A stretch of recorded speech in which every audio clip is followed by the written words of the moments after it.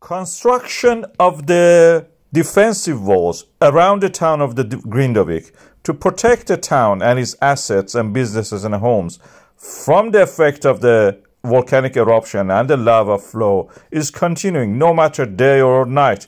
You can see the shift patterns. When they turn off the machinery, you see a dip in the blue lines. That means they have switched off the machine, passed it to the next person who is going to start the shift, and then you see the rise in the tremors chart. When you see this kind of, because it's so close to the Grindavík, this machinery and the seismogram, you see the effect of it also when they bang and do things on the machinery, and our machinery will pick up that. Also, the space weather affects that. You see the disruption by the solar flares in our satellites who register the GPS data to show the distance between the Svartsengi and the satellite, giving us an evidence for the land uprift. The only reliable thing is these earthquakes, which are verified, and we know that they are real. They're not by the man-made or outer space effects. We see that there are something going on under the Grindavík, between the Grindavík and the Blue Lagoon and the Svartsengi.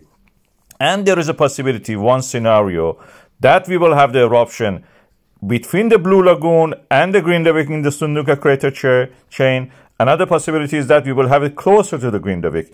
That will create this seismic activity, lots of gas, and the hazard map shows that.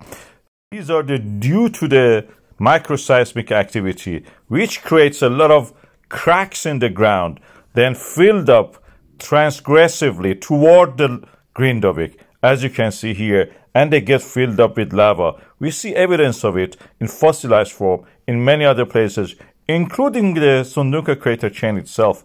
One of them actually erupted near the town of the Grindavík, past the lava wall, and burnt part of the town. Several houses were burnt during that. These seals are all the time forming, and the seismic activity shows the formation of them.